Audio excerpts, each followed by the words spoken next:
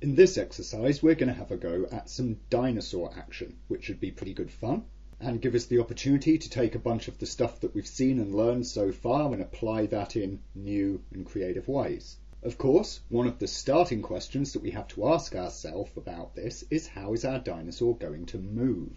In what way should it be animated? And that's an interesting question that brings us back to further things about body mechanics, styles of cycles, and indeed reference. Now, reference for how dinosaurs moved isn't the easiest thing to come by, obviously, but there are places that we can go looking.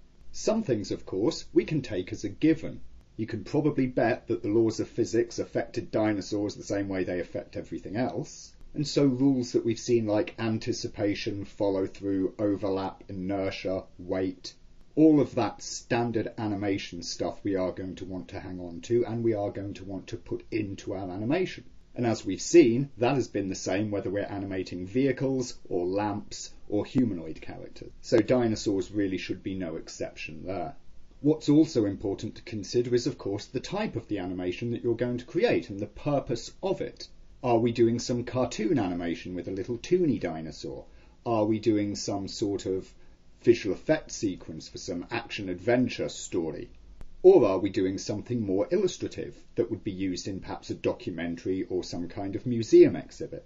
This is important because, of course, that then goes to influence how we're going to address the body mechanics of our dinosaur character, how we approach the structure of any walk or run, its overall gait, and so on. And of course, as with other creatures, one of the best things that we can do is go up and start looking up reference for that. Obviously, in the first two cases of cartoon or visual effects action, you have a lot more freedom to be creative and animate the character as you see fit pretty much. You have a great deal of artistic license, and you just do whatever looks cool or serves the needs of the story and so on. In the latter case, however, serving the needs of the story comes down to realism. And to try and get dinosaur action that's going to be realistic and natural, we really need to go about gathering some reference, just as we've seen earlier talking about other creatures. Now obviously, dinosaur reference footage isn't the easiest thing to come by in the world. You can, go and watch something like Jurassic Park, but all you're really doing then is copying some other animator's interpretation. However, there are areas that we can turn to get reference for dinosaur locomotion. First of all, we can observe that there are indeed different types of dinosaur. You've got this classical theropod style dinosaur, this bipedal fella, and the anatomy of these guys is very similar to that of birds. So you can look up bird footage, see how birds move when they're walking or running along the ground. That's one good place to start. You also need to take into account the size of the animal. This one, for instance, that we're going to be using here, he's just under 2 meters tall, about 6 feet tall. So a medium-sized theropod.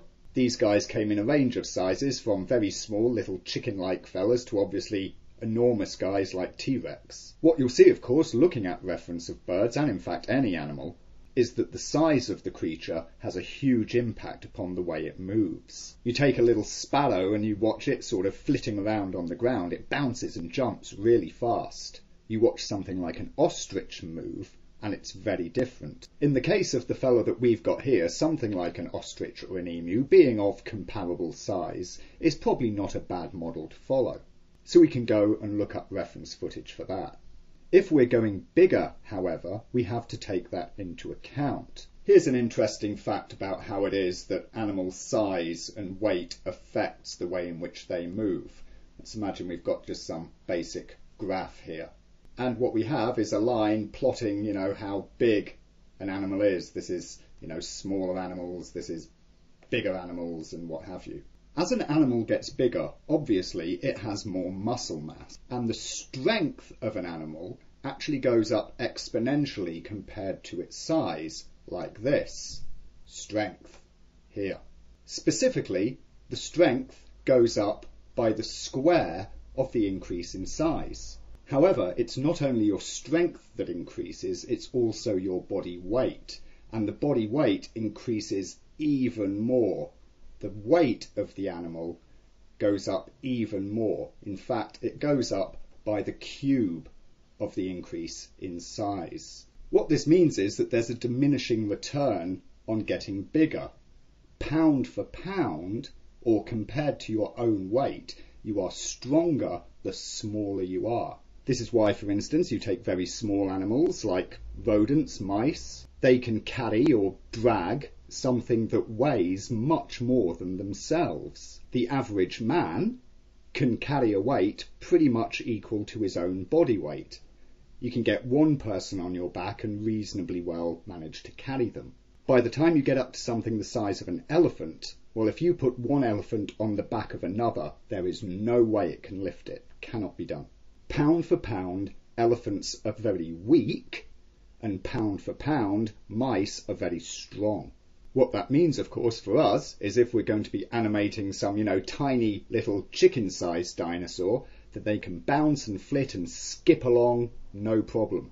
If we're animating something more of this size, about 6 feet tall, then something like an ostrich isn't a bad model. It can get a good, run. It sort of thunders along quite heavy. However, if we're going to animate something, the size of a T-Rex, then there are certain things it just plain cannot do. It cannot run. It could probably start to work up to a bit of a trot, and certainly being big and having very long legs, it would have had a large stride, and thus it would have been able to move quite quickly. However, proper running along like you see ostriches do, no way, just not possible. In the same way, of course, that elephants don't run. They manage this sort of a trot when you see them, going what is the elephant equivalent of a run. But consider the gallop that we produced on the dog, and of course have a look at gallops for other animals, cats, horses, whatever you like. You'll see that elephants cannot gallop in this fashion, reason being they're just too heavy for the amount of strength that they have. So these basic principles and points of reference in animals really start to give us some information about how we should animate and what we can animate the animal doing. What about other reference? Well, we can look at the skeletons of dinosaurs. They tell us some interesting things. Something particularly interesting in dinosaurs is the hip anatomy. Of course, we're used to, seeing a human hip where you have this, ball joint on the femur here. This, of course, being the shin and foot. And of course, you've got this socket here in the pelvis. All of this gives you a nice sort of, degree of rotation that's available in the hip. Dinosaur hips are very different, and that's not just theropods like T-Rex, that's all dinosaurs, in that they have their femur bone here, kneecap and shin, foot, but the head of the femur actually comes off the side here like a pin, and it fits into a hip socket, which is also essentially pinned, or rather having a straight hole for this barrel to fit in.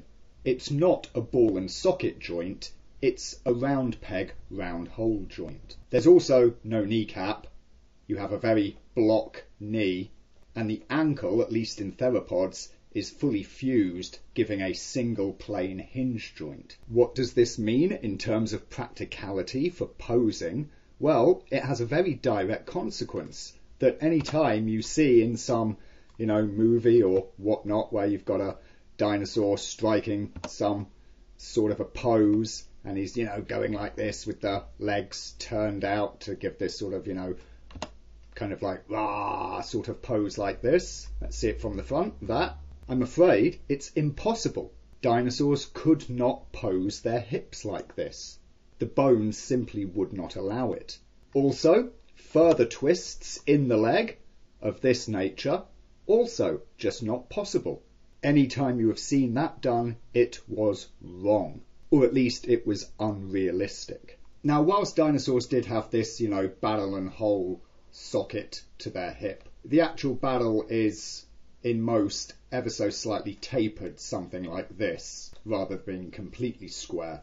And of course, we have no soft anatomy to know what sort of muscles and ligaments existed within the hip joint. Clearly, there must have been some degree of rotation allowable at the hip, because of course, if there were absolutely none, then that would constrain the leg to moving in a complete plane forwards and backwards only.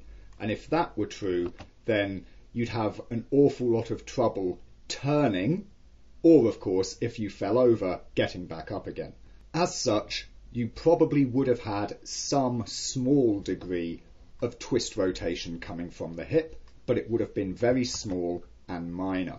So this piece of reference really serves to tell us what sort of poses are allowable. Furthermore, you'll discover that particularly in theropods, let's say here's the pelvis, that the legs were actually mounted on something of an angle like this, with the feet down here and close together. They didn't come straight down at a 90-degree angle, so the hip pin would have slotted in something like this. As such, in most of these theropods you would have seen a stance something like this, where the feet are closer together than the hips are. And indeed, this is something you see today in many birds. Just how close together would they have held them? That varies a little bit, generally by size. We'll see that in a moment. But before we do, one other important piece of anatomy that we can pick up from the bones, which is the tail. Many of the well-known and popular theropods, things like T-Rex or Spinosaurus or Velociraptor, were a class of dinosaur known as Tetaneuron. This translates as stiffened tail. And specifically, the bones along the majority of the length of the tail, somewhere between the last 3/4 and the last 2/3 of it, would actually overlap and interlock one another. What that meant is that rotation and posing of the tail was largely constrained to the top end of it, that piece up near the body. The later section would have had very little, if any, flexibility at all. So again, anytime you've seen something like a T-Rex or a Velociraptor with this, curly-whirly sort of serpentine tail, incorrect. Would not have been possible. The tail is largely just a balancing device. We've seen a lot, of course, when we've talked about keeping characters on balance as they move around. That's the purpose of the tail in a theropod. It counterbalances the forward part of the body. So what these pieces of information, these references really do, is they start to tell us about how restrictive or liberal our posing can be. It's not so much a guide to movement as it is a guide to pose. But of course, as we work through an animation and we try to get our dinosaur into a given pose, and we say, okay, he's off balance here, so I've now got to put, this leg here or bend the tail that way. If you have to do it to maintain balance or whatnot in such a way that it violates what the skeleton could do, then your pose is probably wrong. If you're flexing and bending the tail for follow through or overlap, and it's wanting to bend too much to give a good sense of weight, then you probably need to try and shift that weight animation to somewhere else in the body.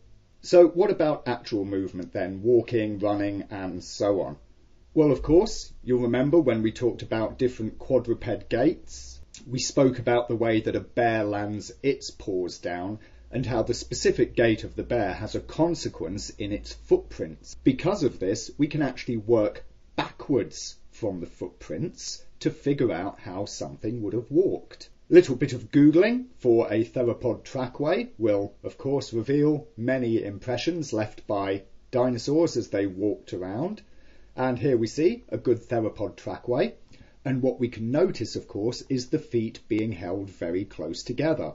Notice this here at the front, this would be the right foot. And so we see that the innermost toe is almost in line with the heel of the left foot. The middle and inner toes of the 2 feet pretty much overlap one another. And you can see this time and time again in trackway after trackway. One thing worth noticing, with smaller, lighter theropods, their feet are almost perfectly in a central line. They just about place one foot directly in front of the other foot as they're walking. With the larger theropods, the feet are ever so slightly spaced further apart, with this innermost toe falling on the central line. Again, this is a consequence of the way that the legs and hips were arranged. When the leg was bent, because it's mounted on an angle at the hip, it comes up in this direction. That is how the limb moves up and down and up and down. The feet can overlap because, of course, when the leg raises up at this angle, no kind of ball movement needed at the hip, the foot winds up here and so, of course, has clearance past the opposing leg, allowing the 2 feet to overlap one another when placed on the ground. And that is pretty much it. It's pretty much all we have to go on to try and figure out how these things moved. But if we think about it, it does give us an awful lot of information, and we can infer a huge amount from it. Whilst we're here and we're talking about the trackways, let me just point out the trackways of sauropods. Obviously in this example we're animating theropod, but if you had an interest in animating sauropods, you can see from their trackway, here is the rear foot, there is the front foot, then here for the left side, the rear foot, front foot, back to the right side, rear foot, front foot. Notice, of course, that the rear foot is landing behind the front foot. This tells us that the front foot probably was not lifted before the rear foot came into contact. So whilst you might take a, big hulking beast like a sauropod and think, okay, I'll animate it in a similar way to an elephant, I'll give it a similar gait, that is probably wrong. In fact, sauropods would have been so big and so heavy that it is quite likely they only moved one leg at a time. It's all they could afford to take off the ground. And you would have wound up with a walk cycle for a sauropod that looked something like this. One leg goes on one side, then the other on the front, then back to the other on the rear, then back to the other on the front. Only one leg being lifted from the ground at any one time. Very slow, very plodding. Potentially a long stride length given the size of the rear limbs, but given much shorter, stumpier forelimbs compared to the length of the rear limbs in a sauropod, probably not that great a stride length overall. Given the trackways that have been found for sauropods, if you measure the distance between the footfalls, take into account the length of their limbs, you discover that sauropods probably moved at about 4 to 5 kilometers per hour. That's about the same pace at which we walk. Really, really slow beasts. So then, having gathered all of our reference and thought through some of the, basics that we're going to need to employ when animating this guy, we are ready to begin doing that. So just to help break all of this up a bit, we'll end this video at this point and we'll begin all of our major animation work in the next one.